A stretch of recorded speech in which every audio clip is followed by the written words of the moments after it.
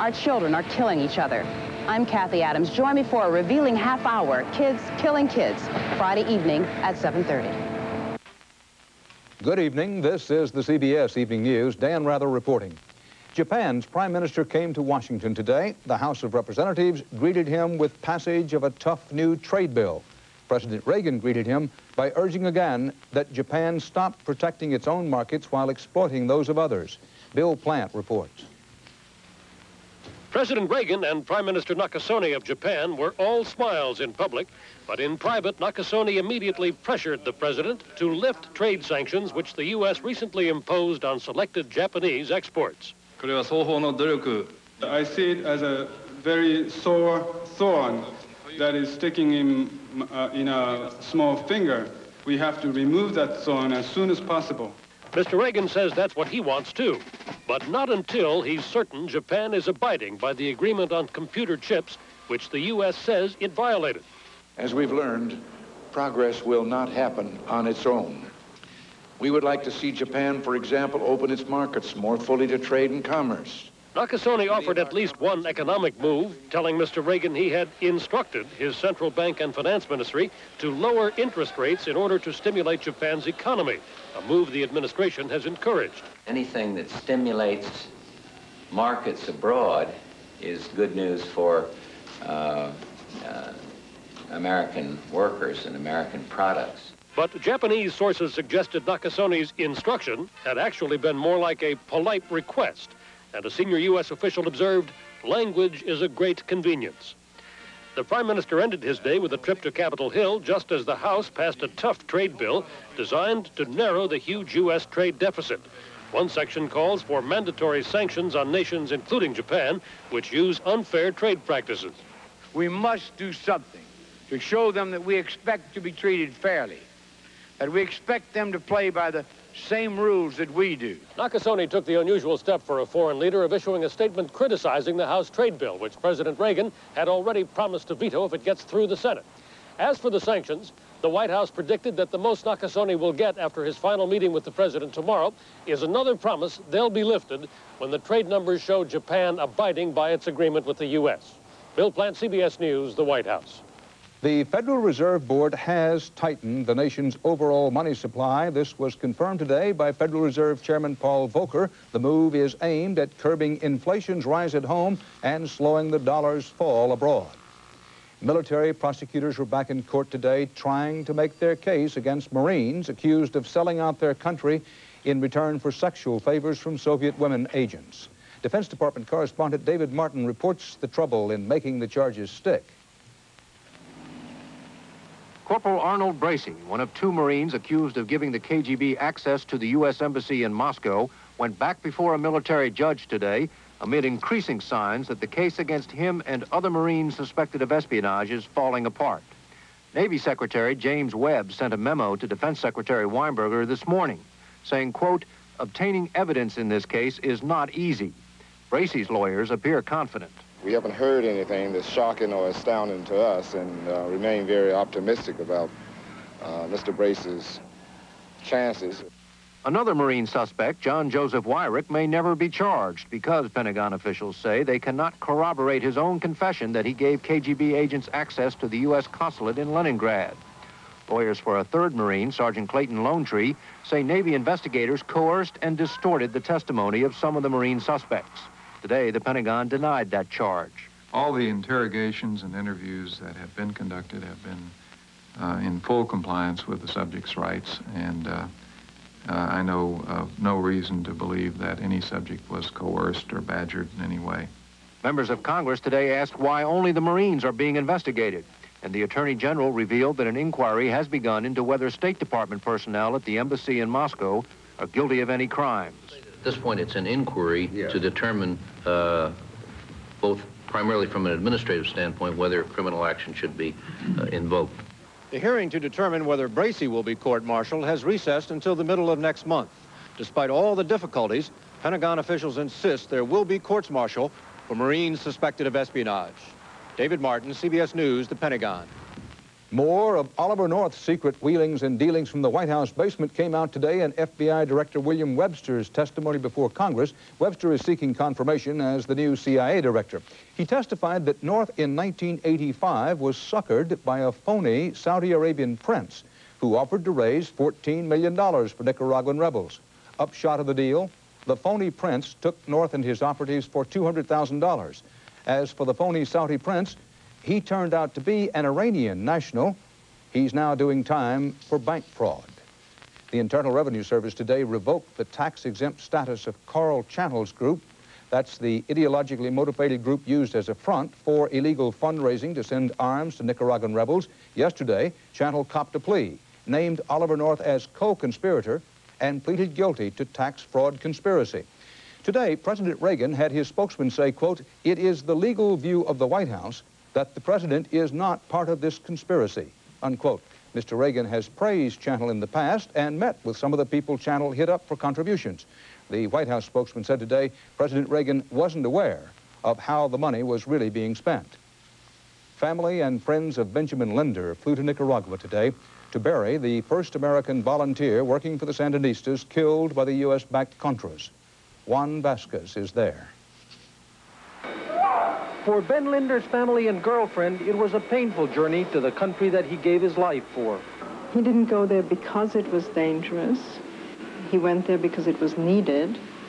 He knew it was dangerous. The family was met by the foreign minister and by the president's wife. For Nicaragua's government, Linder's death focuses new attention on controversial U.S. support for the Contra movement that has now taken an American life. And the death has also focused new attention on the Americans who live and work here in support of the Nicaraguan revolution.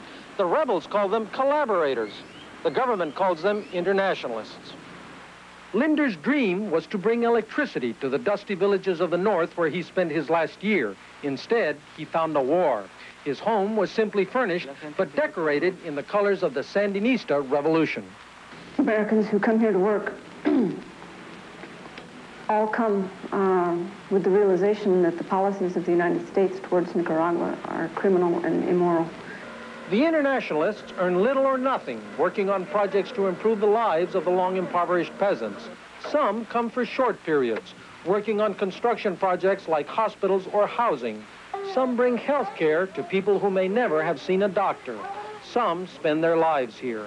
In death, Ben Linder has already become a powerful symbol for the Sandinistas. Today, President Ortega himself joined the grieving family to bury Ben Linder in the Nicaraguan countryside he loved. Juan Vasquez, CBS News, Managua. The mother of 7-year-old Ronnie DeSillers said her son fought like a champion before he died last night while awaiting a 4th liver transplant. Maria DeSillers said her child fought to hang on until the very last minute when she told him it's all right to relax. Ronnie's case attracted the attention of President Reagan and thousands of others. U.S. federal health officials today said tuberculosis cases in this country are up significantly for the first time in 34 years. And the report said the spread of AIDS may be partly to blame.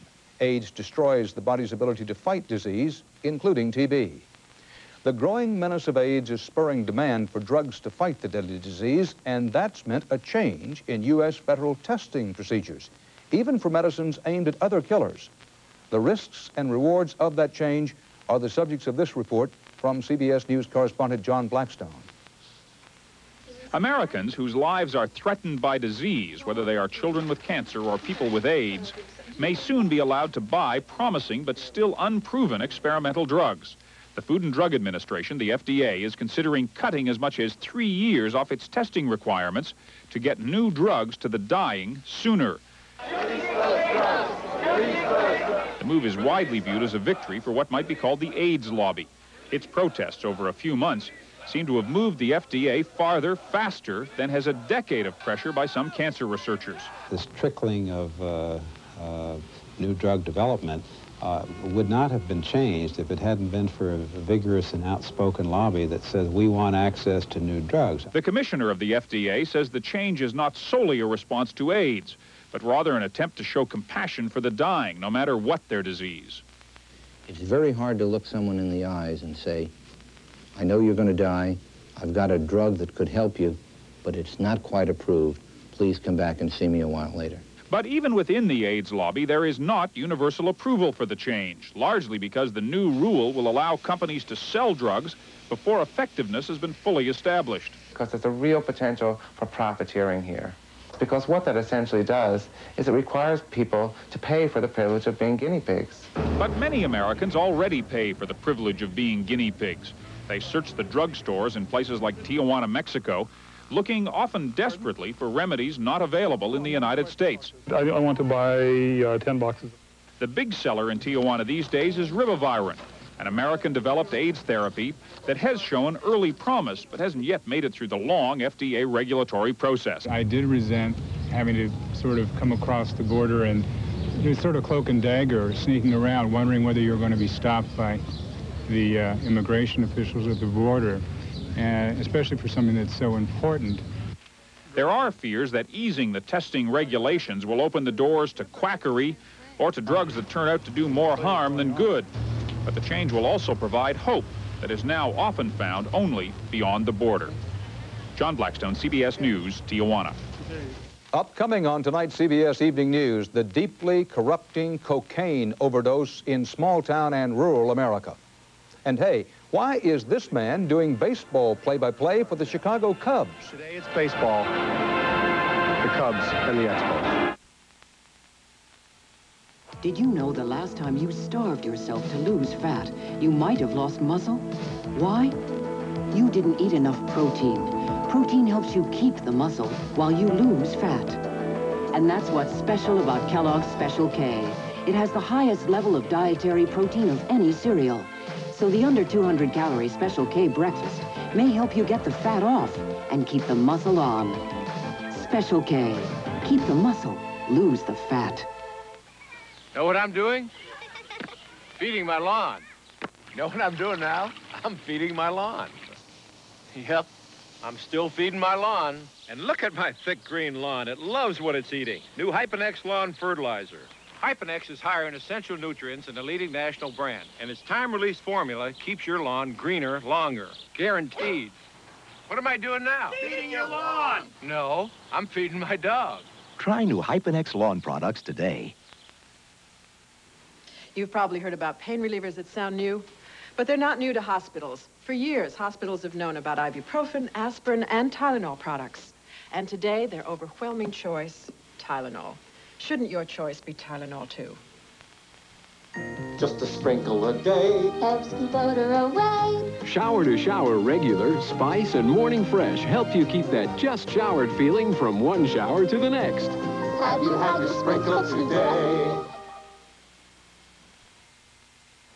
The latest indication tonight of just how wide and how deep the illegal narcotics network has spread in this country and how corrupting it is. Recent big deal federal drug indictments in small town North Carolina. Bill Whitaker reports from one county among many caught in heavy traffic. 35 people indicted since January, 19 this week, swept up in a federal investigation of big-time drug trafficking in rural Robeson County, North Carolina. Investigators call the drug trade here a multi-million-dollar business. The only other place in America you can buy cocaine as high a purity and at lower price is Miami. Robeson is a poor farming county with high unemployment. It straddles Interstate 95, the main north-south artery on the East Coast, a highway dubbed Cocaine Alley for the heavy drug traffic from Florida to the northeast. Investigators and residents say cocaine is flooding Robeson County.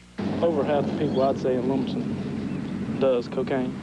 It's in the schools, it's on the street, it's in trailers, mobile homes, it's in the mansions, it's everywhere. At recent sentencing, we had a school board member talk about a fifth grader who brought in some cocaine and shared it with his friends. Now, there are allegations that drugs and drug money have compromised county law enforcement. More than a pound of cocaine is missing from the sheriff's evidence locker, and citizens were outraged when Deputy Kevin Stone, son of the county sheriff, shot and killed an unarmed drug dealer. A hastily called inquest cleared the deputy.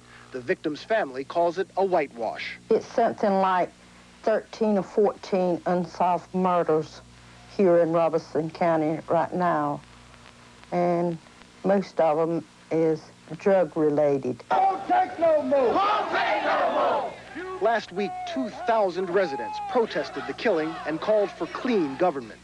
Sheriff Hubert Stone says his department is clean and is doing its best. They know that I'm doing my job, and I'm going to keep on doing it as long as I'm here.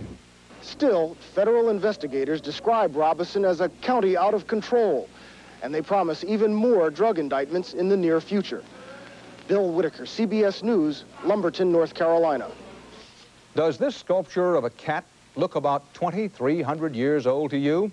It did to the experts. What the experts are saying today says a lot about a problem plaguing collectors and museums across the country. Charles Osgood explains. The cat is supposed to be an ancient Egyptian bronze dating back to 300 years before Christ. That's what the Metropolitan Museum in New York thought it had bought in 1958. If anything, it now admits, Kitty might be a little too pretty. The only thing you could say is when an object appears to be so utterly attractive and ravishing, and you look at it very carefully, we're always suspect of things that are on the surface too pretty. Beauty is only skin deep. And these days, when museums decide to look at something very carefully, there's an arsenal of scientific testing methods to help. Dallas museum officials announced just last week that this and two other supposedly pre-Columbian pieces appear to have been made in the 1950s. The St. Louis Museum then tested 12 of theirs and found to their horror that 3 were fakes. Some critics are highly skeptical about an ancient Greek sculpture of Kouros, recently acquired by the Getty Museum in Malibu, California. The museum insists it's the genuine article. There are only 7 or 8 known in the world, and I questioned the piece because it appears to me as a composite. And when subjected to what you might call a CAT scan, the Met's popular cat turns out to contain too much lead, and its corrosion is too superficial to date from 300 BC. 1955 AD seems more like it. And a lot of that happened in the 50s. The 50s was a golden age for the forger.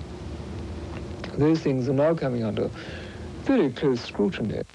So if the experts and authorities, the critics and curators can be hoodwinked, there's a lesson there for everybody else. Well, if you buy in haste, you may repent at leisure. Most art forgeries are detected sooner or later, but forgers know that you can fool some of the people some of the time, and that's all they need. Charles Osgood, CBS News, New York.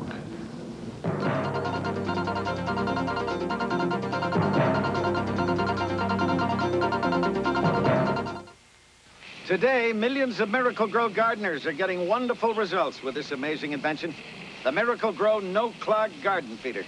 It's the fastest, easiest feeder I've ever used. Well, now you can use it to feed your lawn, because now there's new Miracle-Gro lawn food. It makes lawn care so easy. Just drop in and spray on. You'll feed your whole lawn in minutes. You'll see lush green results in days. New Miracle-Gro lawn food. For a Miracle-Gro lawn you'll be proud of. Want to know what Old English Oil can do for your paneling? Look, Old English Oil moisturizes to help prevent drying and cracking. It helps bring out the beauty of wood and gives a rich, natural glow to all your furniture. Old English Oil. The stars are gonna twinkle and shine. How they'll shine this evening about 9:15. I know I won't be late. Oh, that 8:30. I'm gonna hurry there. I'll be waiting where... They say time is what you make it. At Citizen, we prefer making it beautiful. About 8:45. Citizen. Troubled by bad breath? Then have a Milk-Bone dog biscuit to help scrape away plaque and food particles to give you cleaner teeth, fresher breath. Get Milk-Bone because, naturally, every dog wants fresher breath. For the 3rd time in a week, South African police battled with white as well as black students on university campuses. The demonstrations were called to protest next week's parliamentary elections, which are for whites only. Leaders of the country's voteless black majority have called for a mass protest against the elections next Wednesday. But as Martha Teichner reports tonight, the white minority government is also under fire from some of those who can vote. In a hall with 600 seats, 34 people have come to hear F.W. de Klerk, political ally of President P.W. Botha, and often mentioned as his likely successor. An off night, or a sign that the ruling National Party, considered reactionary by the outside world, has become too liberal for a lot of white South Africans.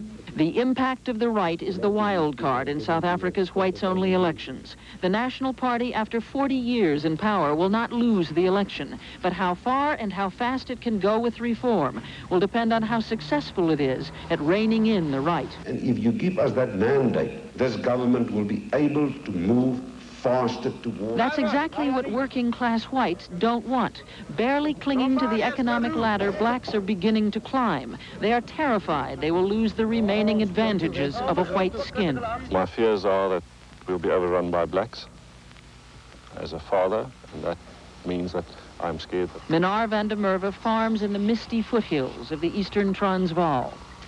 Last May, blacks burned his barns. Like most right-wing voters, he votes his fears. There is no such thing as a non-racial society in South Africa. Although badly splintered, the right wing was estimated going into the election campaign at 30% or more of South Africa's white vote. The government has literally brought out the big guns. It has placed them on college campuses, on trains in response to railway violence, around the biggest black union hall. It has hit supposed ANC guerrillas across the border in Zambia. The question is, will the government's saber-rattling drown out the increasingly popular message of Eugene Terblanche, a man whose name means white land, and whose organization, the neo-fascist Afrikaner Resistance Movement, is said to be the fastest-growing white political group in South Africa. When this cowardly government capitulates, he says, then we will take back South Africa by force for the white man. Martha Teichner, CBS News, Johannesburg.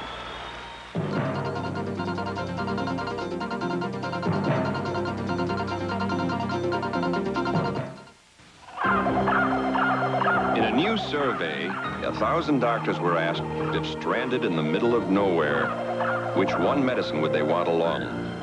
Tylenol, extra strength Tylenol, Advil, or Bayer? Doctors chose Bayer, even more than last time. Now 3-to-1 over extra strength Tylenol, 6-to-1 over Advil. More doctors than ever chose Bayer. Shouldn't you? Bayer, the wonder drug that works wonders.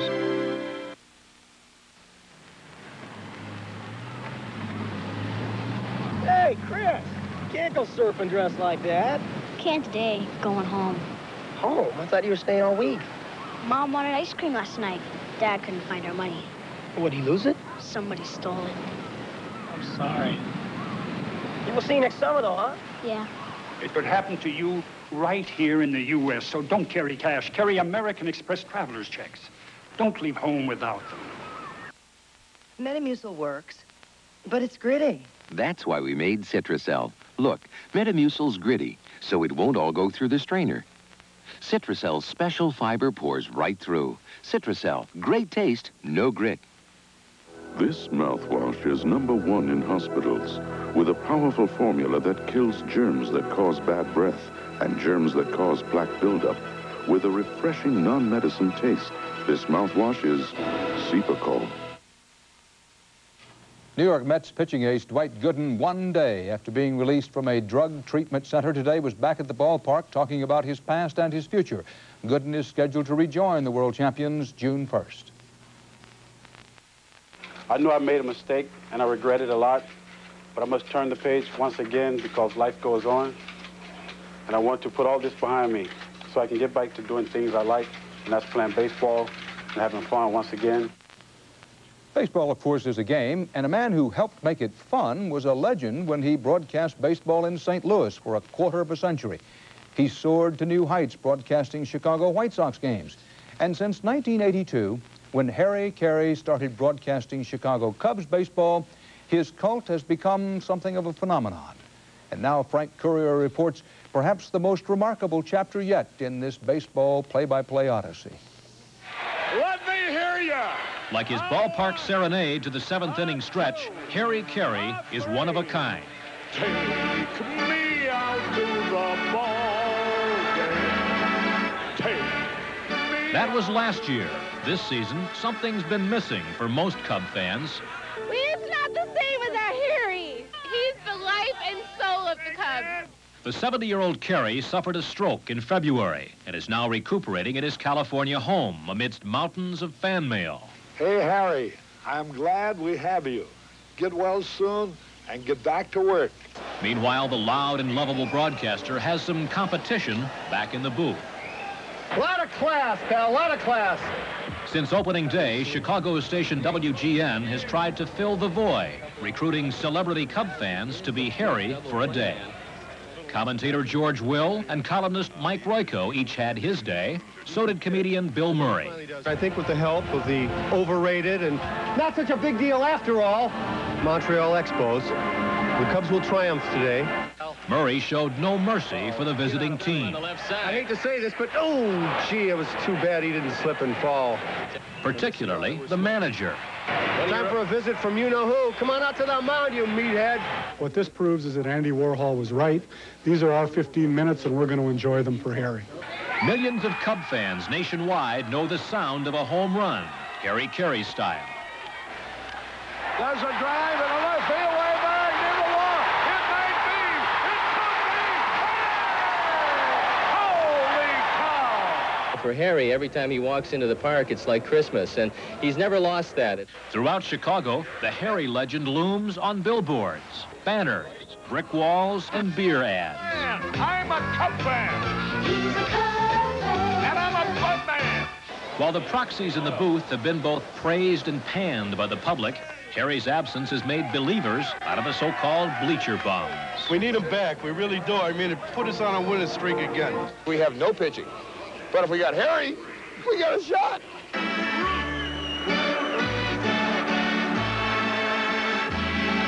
Harry Carey is due back May 19th. For some, not soon enough.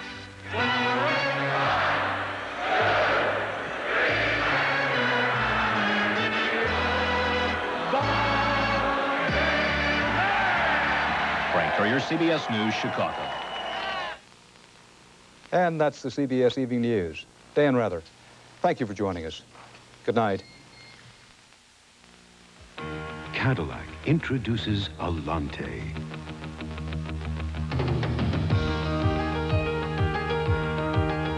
There's a new spirit.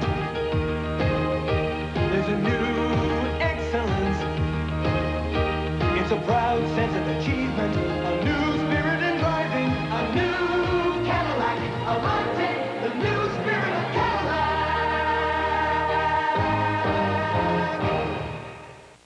When you have arthritis, mornings can be nightmares. Some days it hurts just to put on a watch. Today, people are turning from aspirin to Advil for hours of relief from minor arthritis pain.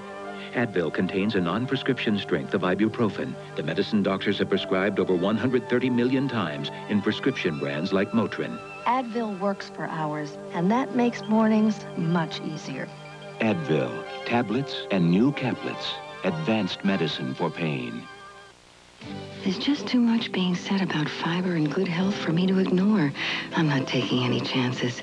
I make sure they eat high-fiber foods, and I give them Fiber Guard every day to help make sure they get all, not just some, of the fiber they need. Fiber Guard, the new all-natural high-fiber supplement. Just a few with each meal gives you the same amount of fiber that's in 10 bowls of puffed wheat cereal. I'm the guardian of their health, and I take that job very seriously.